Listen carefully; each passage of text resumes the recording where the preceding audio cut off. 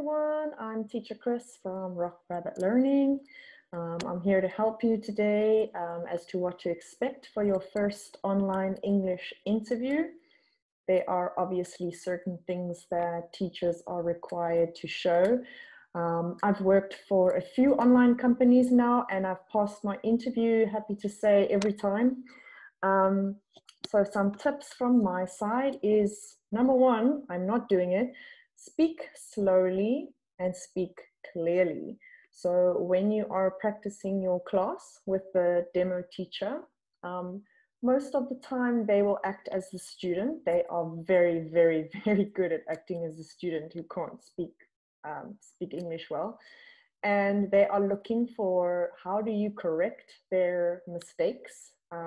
So if they make a mistake, they are expecting you to correct it. And there are a few ways you can correct errors in a class. But that will be my next video, how to correct student errors without making them feel embarrassed or shy. So firstly, yes, speak slowly, speak clearly. Don't use big words. Obviously, if you are teaching children or even adults in a second language, you can't use big vocabulary words to sound intelligent. They're going to have no idea what you are saying. So avoid big words, speak as simply as you can. If you are teaching children, try and use as few words as possible. Don't use long sentences. They're going to look at you like, they're not going to know what you're saying. They can hardly understand English. So speak, I mean, obviously the younger the age, from 4, 5, very, very simple, like basic sentences. They generally will just repeat after you. So with the younger kids, they'll parrot learn. You will show them something, you will say something, and they will copy you. Teaching the older students and teaching the adults is obviously a little bit easier. They can understand basic English. You can have a conversation with them. They can reply to you and not just copy you, which is great. And then what they're going to look for is TPR. So during your interview, remember to constantly use your hands when you are talking. So if there is something you can say that you can show with your hands, then you must try and use your hands as much as possible.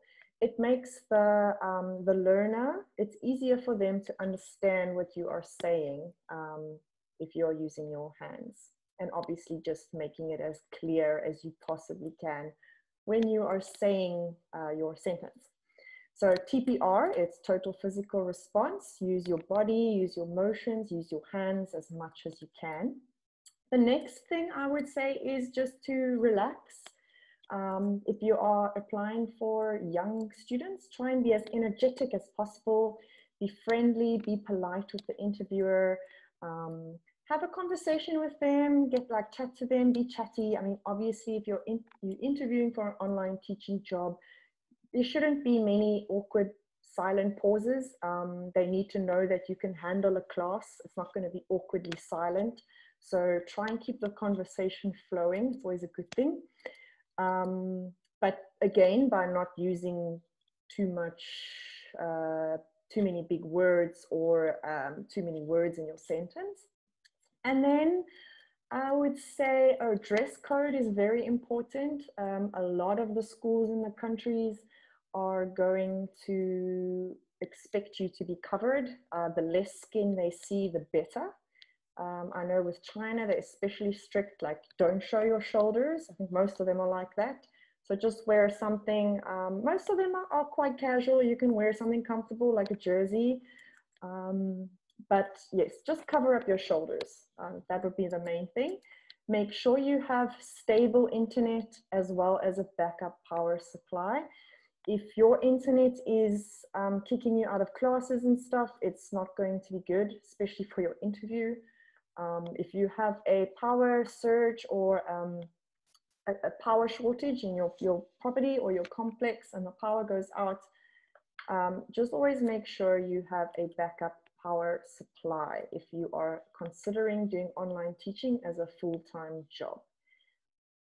If you have any questions for me, you can comment below. If you feel maybe I've left something out that's quite important, you can also add it in the comments below. I'm quite happy with that. And yeah, so I'm happy to help you with your online teaching journey. It's been the best decision of my life. Went from an office job to the flexibility of working from home and teaching kids. I teach kids and adults, and it's the best decision I've ever made, I can honestly say. And they're always looking for teachers. They're looking for good quality teachers. So if you can stick to some of those points that I mentioned today, you should do just fine. Don't put too much pressure on yourself.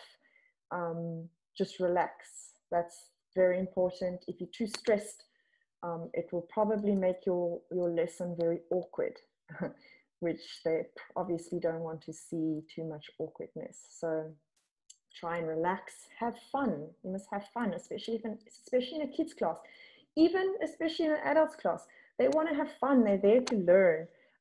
I find it's easier to teach adults because they actually want to be in the lesson and they are super excited to learn English, and they ask you questions because they're so eager to learn.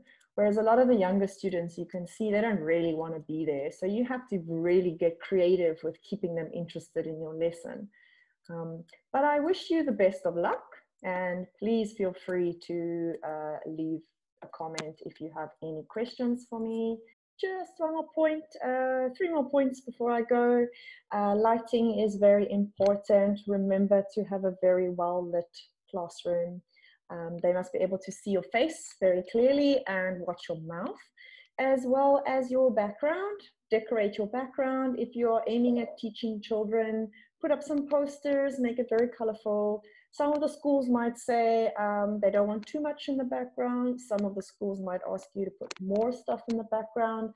So maybe start with just 1 or 2 things just to show that you have made an effort with your background.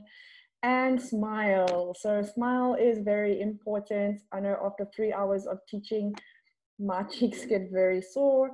You have got to try and smile the whole time, so you obviously don't come across as too intimidating and scary, especially when you are correcting the students, like I mentioned earlier. Do it in a very friendly, ha ha ha, joking sort of way, so they don't feel embarrassed and shy. So if you can remember some of the tips from today, I'm sure you will do just fine in your interview. And thank you very much for listening to me today. I do hope you found this video useful, or if not, maybe you'll find one of my other videos useful in your classroom. All the best.